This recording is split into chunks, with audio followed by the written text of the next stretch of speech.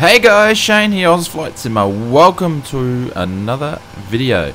Today it is snowing. Wasn't snowing when we were looking around at Montreal Airport, but now after I've done the pre-flight, I'm about to push back. It is blowing a blizzard. So today we're at Montreal and we're flying all the way to cross Canada from east to west, and we're going to land down at Vancouver. So I'm using the old Shift P because GSX is working like a champion and decided not to work at all, but should be an interesting departure which we'll run through in a little second. But it is blowing. So you may be curious to the reason why I'm in the PMDG 737 and not doing a test drive of a GA aircraft or something like that. It's been a while between drinks, probably about 6 months or so, and generally you'll only see me do videos of a GA aircraft, but I actually do fly the tubeliners. Not much, I do enjoy doing it, just I don't tend to make videos, so I decided to jump back in, and I'll go through the reasons why shortly as we continue pushing back from gate 11. But I really needed to give myself a refresh course, because when you haven't flown an aircraft before, it's quite easy to forget what you need to do. So we'll go through the startup procedures for engine 2 and 1.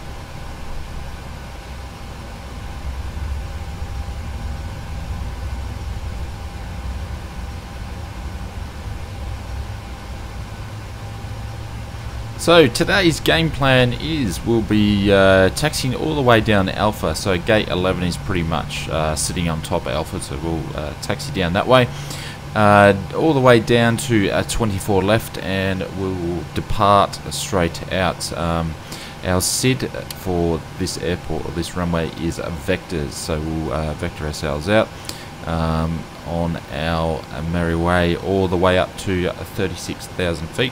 The flight time should be just over 5 hours, but I'll pretty much just show you guys departure and arrivals from Montreal into Vancouver. Mistakes will be plentiful, as I mentioned for the reasons before, as it's been a while since I went for a fly in this thing. But if you see any, please leave a comment below of anything I've done wrong, as it helps me to keep improving. So engine number 1 is spooling up, and then we'll begin our taxi and we'll get going.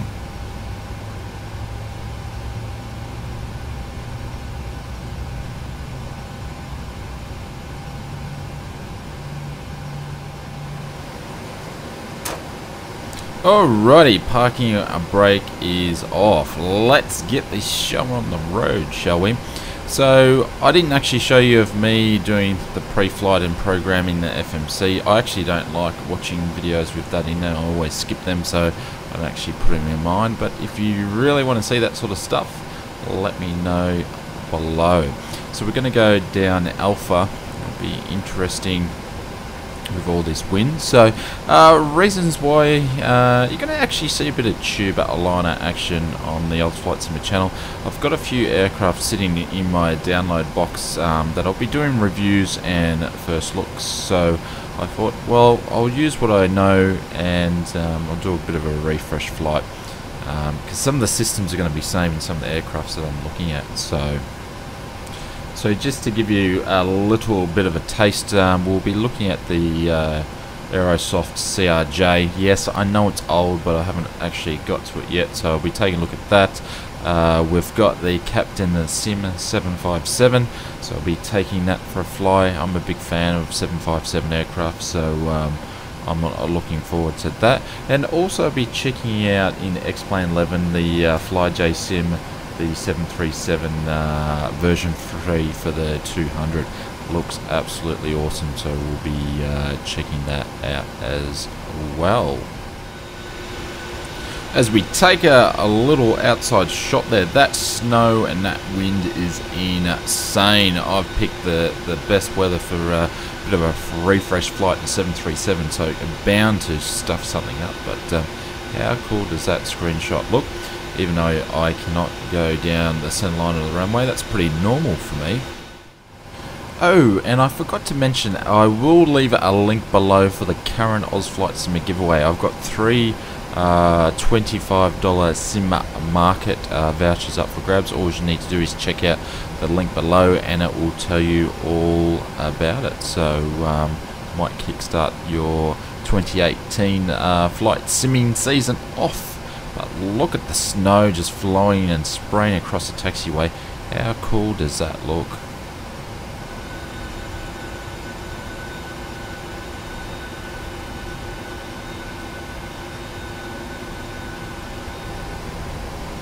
About halfway down the taxi now, so it shouldn't take long before we get out of here. So traffic I'm using today is Ultimate Traffic Live.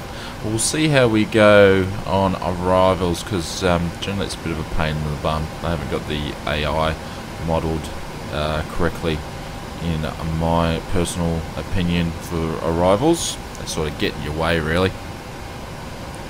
Thought I would just cut to the end of the taxi. Didn't want to put all you guys to sleep. So if you're coming a ride for the flight today, make sure you put your seatbelt extra tight, because the weather's going to be interesting. So we'll whack the anchors on here and get ready. Alrighty, ready to line up on runway 24 left. I do apologise, guys. I didn't really have the engine sounds up loud enough. You pretty much just can hear the air conditioning, so I do apologise for that. I'll make sure I fix that up for the next flight. So we'll see if I can line up, but I'll be quiet for a little bit, and I'll come back to you after we take off and I'm trying to organise the autopilot. Talk to you soon.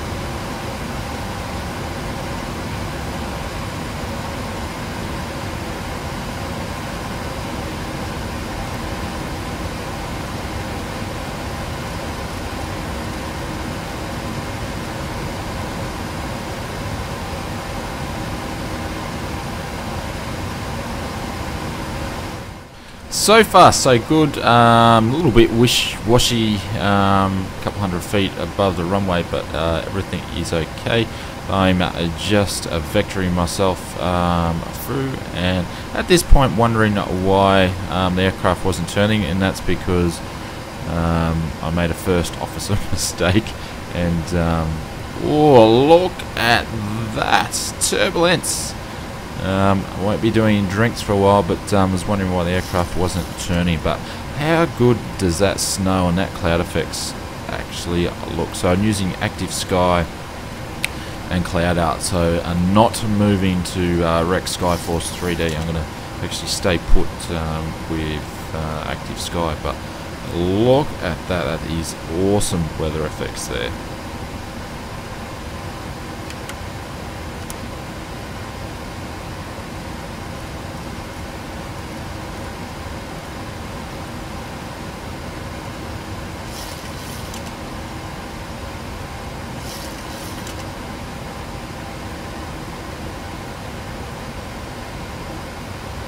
Definitely in the thick of the cloud now. We've got speed is like +5, then drops down to -5, so making it really interesting. But we're just going to bullet through all the way through this cloud layer and get above it to get some smoother air for our passengers, because we want to start drinks. That's the reason why we want to do that. So we'll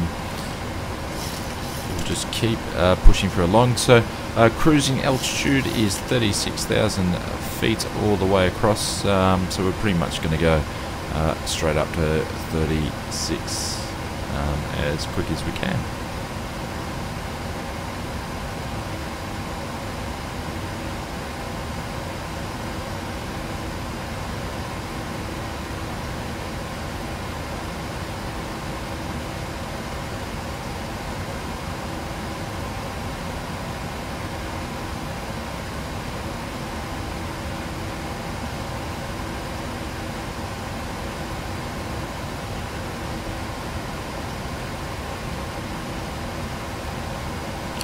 There we go, sun is shining, we are pushing through. That was a pretty cool effect as we come through the clouds. Don't know why the snow is still pushing through, but we should get above that quite quickly. So looks like it's going to be a nice day for flying. But within saying that, we'll have a look at some outside views, and the next time we talk, I'll come back to you actually as we are about top of descent into Vancouver. So I'll see you then.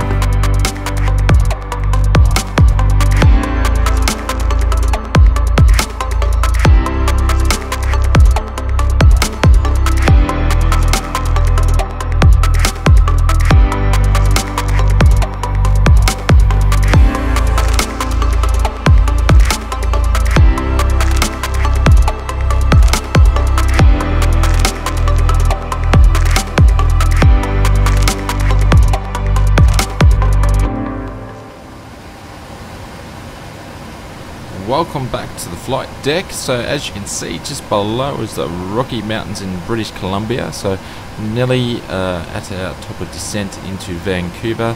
So weather is obviously cloudy, slight turbulence. We should have a little bit of rain coming through the cloud cover, and I think we've got about 10 nautical miles that we can see. So and it should be a little bit of sunset as we're coming in, so very romantic approach, so to speak. So we'll cut to just about as we're going to lock on to the ILS approach into Vancouver.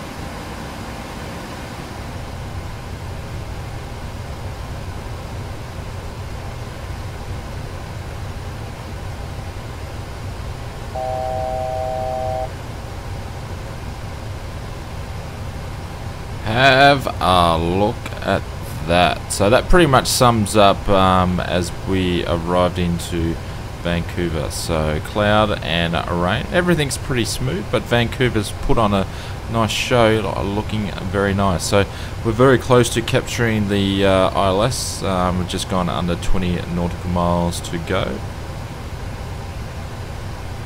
So a little snippet of my past. I have a very fond heart for the city of Vancouver, because I actually used to live there. So did the whole backpacking around the world, and worked and stayed quite a long time in Vancouver, and trying to spend as much time snowboarding in places like Whistler, and travelling down the road. Well, I shouldn't really say travel down the road, but a road trip down to Banff area. So back in the days of being a little bit younger, so a very fond heart, and that's one of the reasons why I decided to track all the way into make this flight into Vancouver.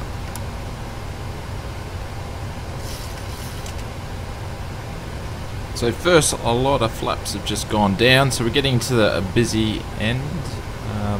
So should have back to two videos out next week. So unfortunately you've only had one video for the last 2 weeks, and that's because I've actually been working away a lot since Christmas. So we will get back to the 2 videos a week. So sometimes of the years I have to work away, so it makes it hard to record and edit a couple of videos during the week. But so we've got a bit of a backlog because I actually wanted to have you know, either a 757 video or a CRG video out for you guys already.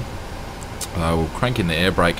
It's pretty much been on the whole time, and looks like we just caught on the localizer. That was pretty violent, and the airport should be in sight. So yeah, so we'll be back on 2 videos for next week, and also we'll be announcing the winners of the 3 $25 Sim Market vouchers that are available for the giveaway. So again, I'll leave a link in the description and you can check that out if you wish, and I wish everybody the best of luck for the comp, and hopefully there'll be 3 lucky winners at the end of it. But that's the one of many. We're actually going to do probably 3 or 4 giveaways over the 2018, because I want to just say a big thank you to all you guys for all the support and taking the time out to watch your videos, or watch my videos, and hopefully it makes that time worth it.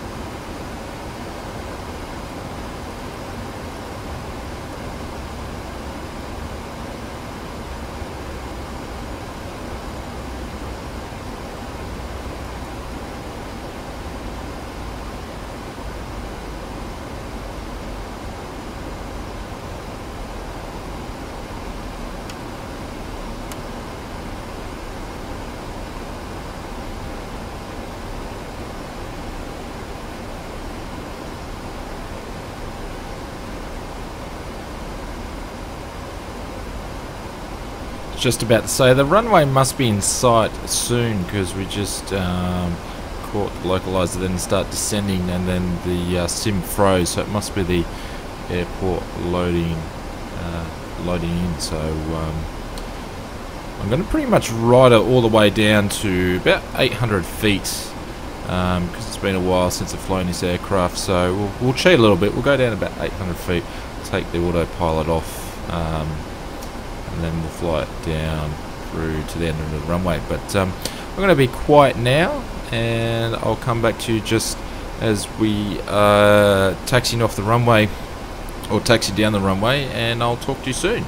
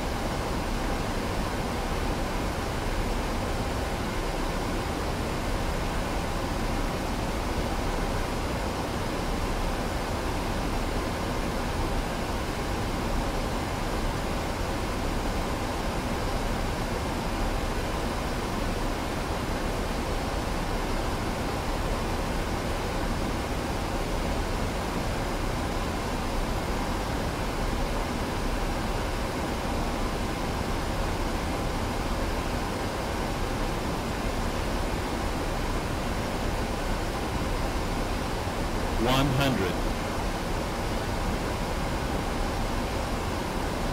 50, 30, 20, 10.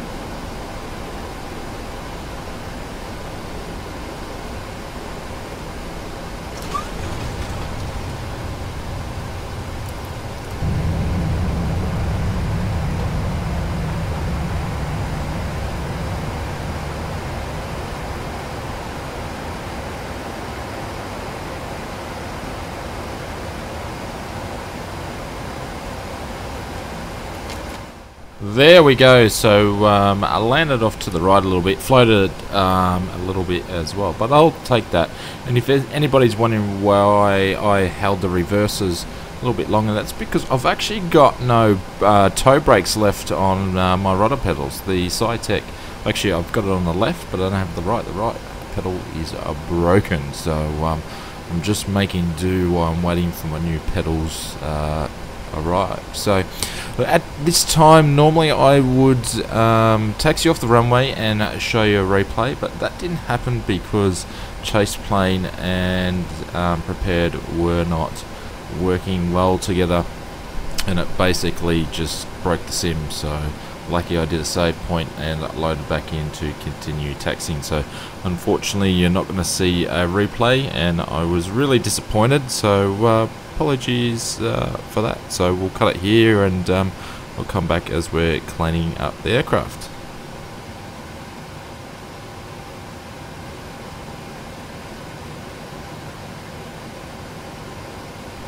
So thank you very much for coming for a ride of this refresh flight of mine for the PMDG 737. If this is something you want to see more on the channel, please let me know. I'm quite happy to do requests or do some more flights in some of the heavy aircraft. Just let us know in the comments. Again, thank you very much. If you're new to the channel, this is the first video I've seen, please hit that thumbs up and the subscribe button if you want to see more of the videos. If I can actually stay on the center line while I'm cleaning the aircraft up, that's pretty hilarious at the moment. That would be very much appreciated, and why don't you say hello in the comments. I pretty much get back to everyone, and it is great to hear from you all. So with in saying that, thank you very much for watching. I'll see you in the next video, and have an awesome day. Cheers, goodbye.